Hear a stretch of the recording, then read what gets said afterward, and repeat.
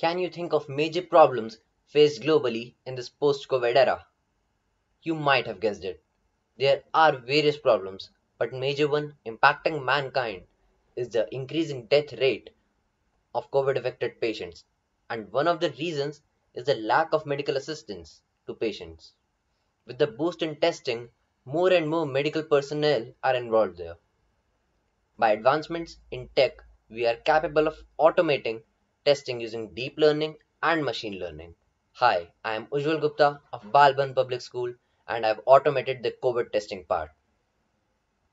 The project name is COVID-19 detection with chest X-ray under the sub-theme ICT. Let's head on to the project overview. This model is made with Python using TensorFlow and Keras, the machine learning APIs. It uses the technique of convolutional neural networks, in short CNN. The model is made under supervised learning, that means it was provided with labeled examples during its training phase. The model classifies the chest X-ray images as COVID-19 affected or healthy. It was given over 1 GB of training data in its training phase and achieved an accuracy of over 90% in its testing phase. The testing images were the images which were never seen by the model, so it's reliable. And as explained by doctors, COVID-19 is a respiratory disease and affects lungs the most. So I have used CNN to recognize pattern in chest X-ray of COVID affected people. Essentially, we are using chest X-ray images to classify as COVID-19 affected or healthy and to extract features from them. Here, image input is provided to the model, then it's separated in layers and extraction of important features takes place. Next, their size is reduced. This process is called pooling, and all the data extracted is then brought together, called flattening, and given to the model, and model returns an outcome on the basis of the previous data that it learned during its training phase. This was functioning of a CNN.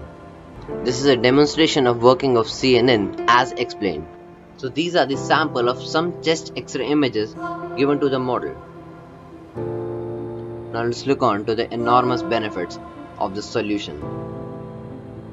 It can be applied in hospitals. As of increasing demand of medical staff, this model can fill the gap. Reduces the medical workforce employed in testing. Then medical personnel can now focus on treating patients, eventually leading to decline in death rates. Applied on websites, then the patient can know if they should refer a doctor or not. And this is a major one. Problem of mistreatment can be solved, as there is minimal human intervention.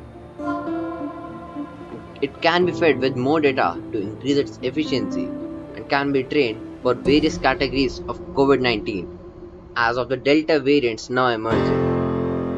There is minimal human contact, so there is less chance of virus transmission. That's adverse of that on testing booths. So now, as we are familiar with the model, let's have a look on its working. As you can see, this is a localhost server made by me on a Flask website. From here, user can upload an image.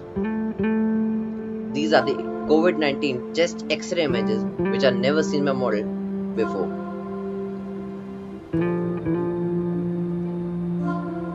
So as you can see, we have successfully uploaded the image. From here, the model will take this image as input and produce its outcome as COVID-19 affected or healthy. As you can see, the model took image as input and has started working on it. So let's wait for the model to produce its outcome. Yeah, so here the model has produced its outcome.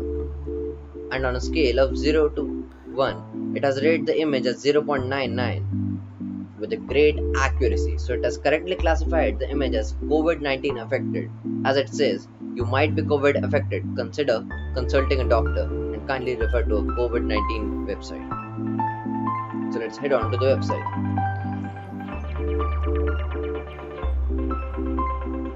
So here we are at the WHO website. This was working of the model.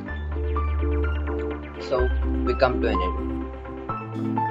This model with a wide range of application and enormous benefits can save lives.